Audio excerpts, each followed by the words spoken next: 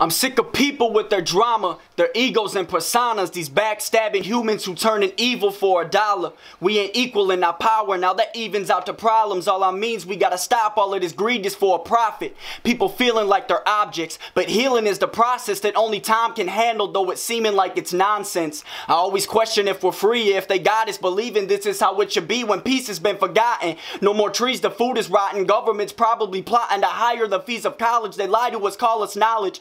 PTSD in my conscience, a recipe for a monster. I'm asking for only God, but the devil's only responding. My name is the Mid-City Kid, government name Jonathan Benish. I'm from Janesville, Wisconsin, 608.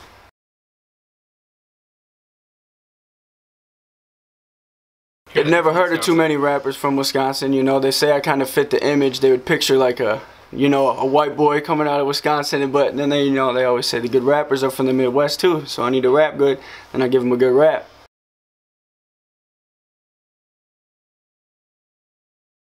Yes, it is. It's very much on the come up, especially over the last 10-15 years. Just a breadbasket of really good rappers too. Why do you think that is? I believe it's because, well, honestly, rap rooted from a lot of the South, a lot of Atlanta, a lot of New York City, LA, you know, and nothing really came out of the Midwest. So like I said, the breadbasket, everybody just kind of took parts from everywhere, you know. Chicago's on the big come up right now, Cleveland, Kansas City, and everybody that's came from here is really known to be a good rapper, so it's kind of, you know, brought the reputation. You come from the Midwest, you got to be a good rapper.